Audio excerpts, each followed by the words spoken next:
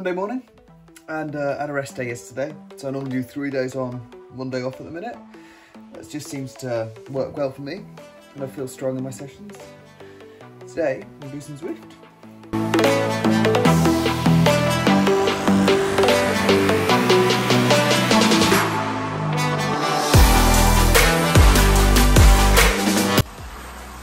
Hair's come out.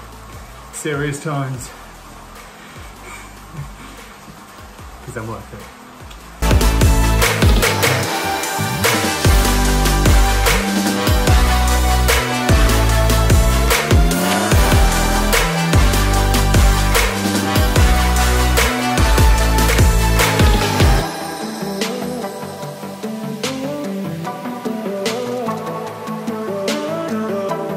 Wearing normal t-shirts, always cool.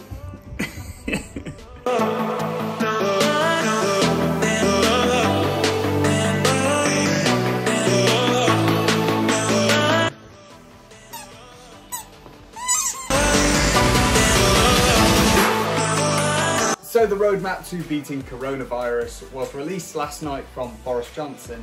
I sat there today and had a big think about kind of where it leads me, and unfortunately for me, personal training isn't really going to be coming around anytime soon. I understand we're in this to save lives, so that is what has to be done. Unlimited exercise.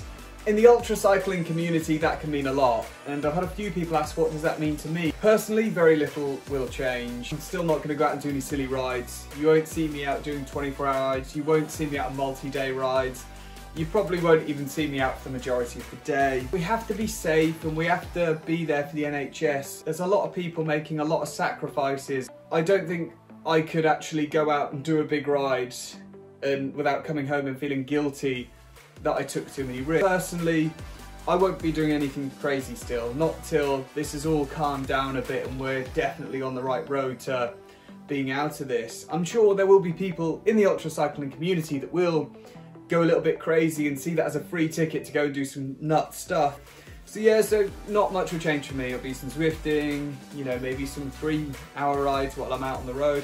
I will not be doing anything silly or crazy anytime soon.